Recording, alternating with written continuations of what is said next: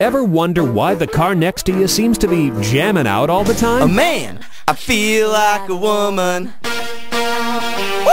It's 'cause they're listening to Bradenton's Country, 106.5 CTQ. Hey, it's Kurt Anderson here for 106.5 CTQ. We're out at Hunsader Farms today for a little bit of sneak preview of their Pumpkin Festival's brand new attraction. Check this out. It's the Pumpkin Cannon. Now that's pretty cool right there. Big old tank of compressed air gonna launch a pumpkin clean out into that field right here, and I'm dying to watch it. You guys ready? Oh, we're ready.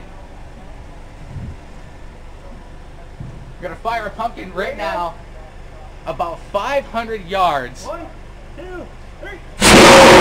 Oh, you ain't kidding. You got a hook on that. I don't do a hook like that. Don't get me hooked. You're throwing curveballs out of that cannon. Hooked. Funny. My God, dude. Okay, we had a big pumpkin and it got really small, and then it took a left. But that thing had to have gone at least 500, 600 feet. Oh, yeah. Or 500, 600 yards. Row is 1,250 feet. One row is. That was the coolest thing I've seen ever. Oh, man. Yeah, I can see we're, this is a special time of year. That's right.